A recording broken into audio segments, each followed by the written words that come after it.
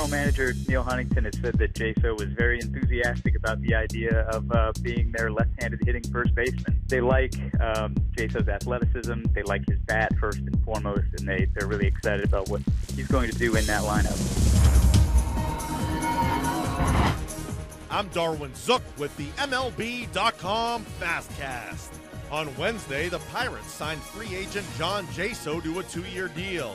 Even though he's only logged 5 major league innings at first base, the converted catcher is expected to start at first against right-handed pitchers.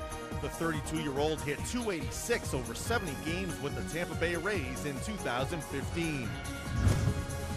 The Orioles announced on Wednesday they've agreed to sign Korean outfielder Hyun Soo Kim.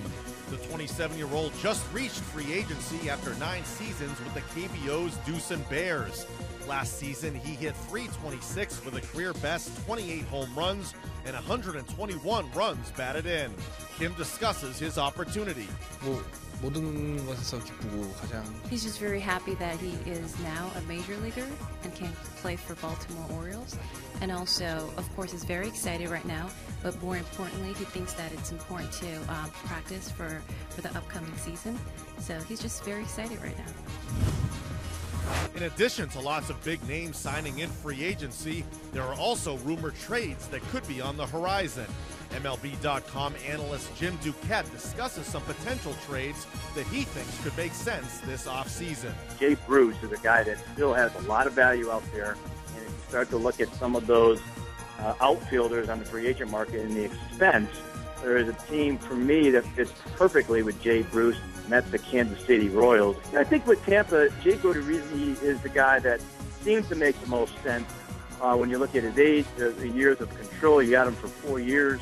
He's a middle of the rotation type guy that some people can see being an upper rotation type starter. The Dodgers certainly could use Odorizzi. They know him well because Andrew Friedman's days there. Andrew Friedman had traded for him in Tampa. The Rays need position player depth and inexpensive talent. But I think there's a match there somehow. For more on these stories and the very latest hot stove activity, keep it locked in to MLB.com. It's baseball everywhere.